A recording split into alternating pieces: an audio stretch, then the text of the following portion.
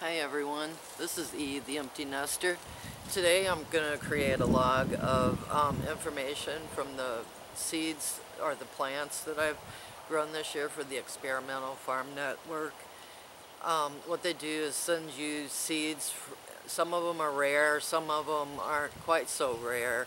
There are some that are one of a kind, and the purpose is to repopulate the seed bank, or he's created a seed bank, you know, so that we can keep heirloom seeds alive and fresh and pure. And today I'm going to show the rest of what I've harvested.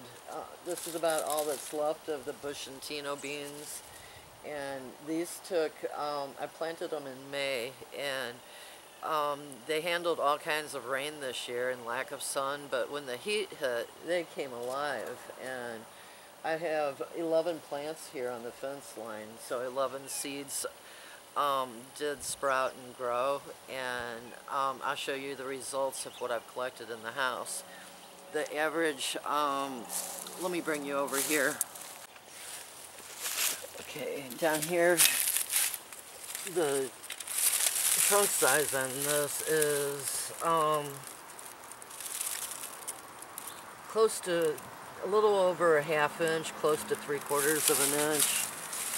And it, I can't measure the exact vine, but it's probably 10 feet, 12 feet in some parts. This bean right here is 8 inches, and I've had them, let's see, this one's 9.5, you know, 10, 12 inches. The pods have been anywhere from 6 seeds to 24 seeds. This one's about 9.5, so they're averaging 9.5 inches long. And let's see, that one's about 8.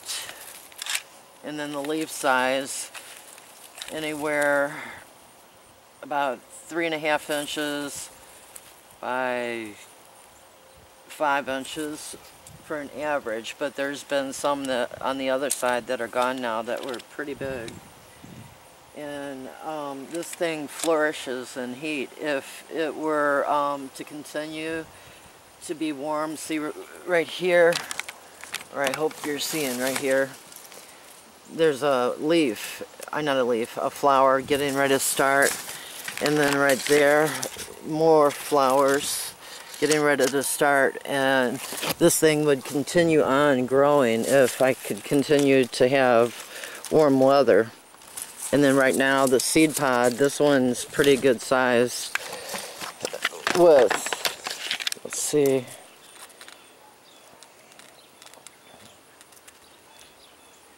almost 1, 2, 3. I'm not good with the fractions here. 2, 4. That's 1/4 plus 2, almost a ½ inch. And with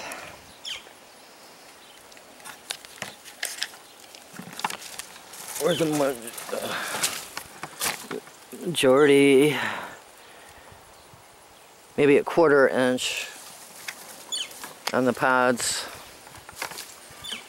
But it grows up and over the fence line. What started out about 4 feet, this plant ended up crawling down that way another 4 feet, so it took about 8 foot width. And I'm averaging, space-wise, I planted them kind of close together, where if I do it again, it will be, you know, like they ended up. See, here's 1, 2, these two are too close together. I think I put every couple inches, where I would give these at least 6 inches to 12 inches apart because of the mass size that they produce. All these purple stems here. And the stem is purple and green. It's a really pretty stem.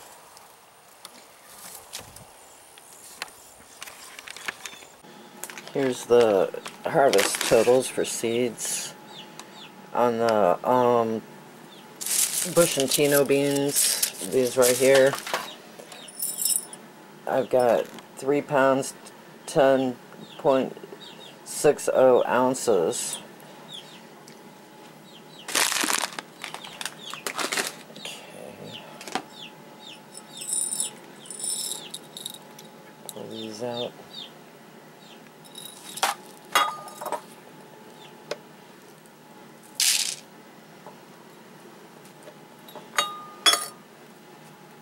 Okay, I'm gonna clear it for the weight on the Black Coat Runner Beans. 1.75 ounces. It took a lot to get that amount. And then the I can't remember what they were called. Dwarf Gray Runner, no, the Dwarf Gray Sugar Peas.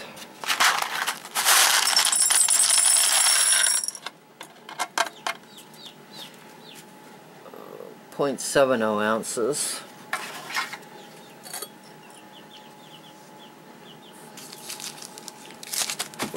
Dropped them. Let me clear this.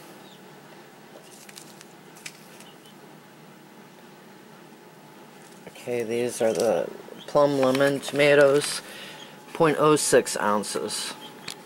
Okay, here we are at the German lunchbox. Like, these came with it, and as you can see, they're kind of like German lunchbox size.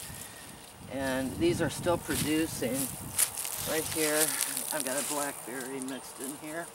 But here's another plum lemon. So even though they're not very productive, or they're waiting till now to be productive, look at this bunch right here.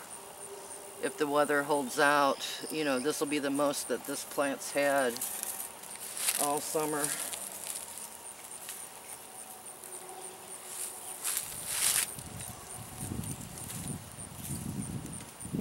This is not something that I would consider regrowing myself. It isn't productive enough, and I didn't get to taste it. Where, you know, maybe I'll take this one in and taste it.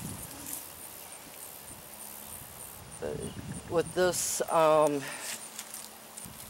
year's growing session, what I've learned is, you know, with the rain, you know, in a way I kind of feel like a failure, but it wasn't my fault that the grain seed, the cranbe and the quinoa and can't remember the other one. They failed, you know, they stayed dwarfed, you know, short to the ground, and then they finally drowned. They couldn't take it anymore, so I'm not sure if I'm going to try regrowing them again next year or not. I saved a little bit of the seed, but they're not the only things that failed in my garden. The corn failed this year, and except for a little bit I put in containers that's ready to harvest shortly for seed. And let's see, what else? Those guys right there are getting ready to bloom again on that plant. And again, this isn't this one, I don't think, until I see production. If I had more growing time, I would get more tomatoes off of them. Here's one that fell on the ground.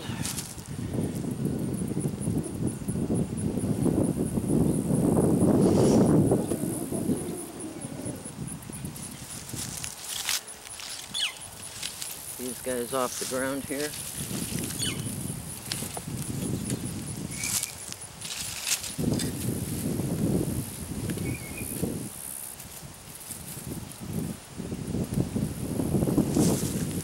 See, I still have one last watermelon, actually two. You know, if temperatures can hold out, you know, surprise watermelons still growing. Okay, now I've cut the plum lemon tomato in half, and the one that was not the plum lemon, and you can see that they're not the same interior, but kind of. They're different shapes. They both have seed cavities on each side of a center.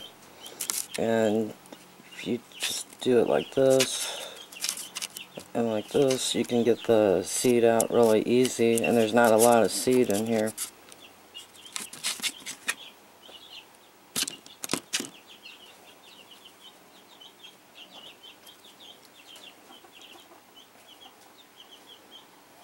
Let me go ahead and taste it.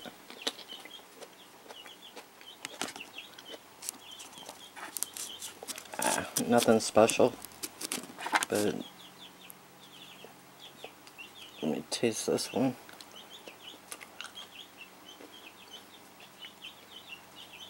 Kind of wangy.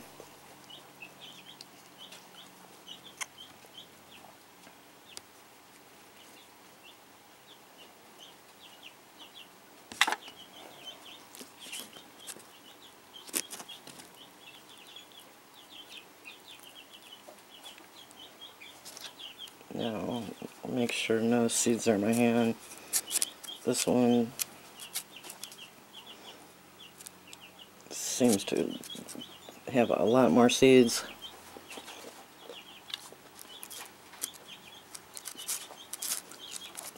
This one's not too bad. You know, it's comparable.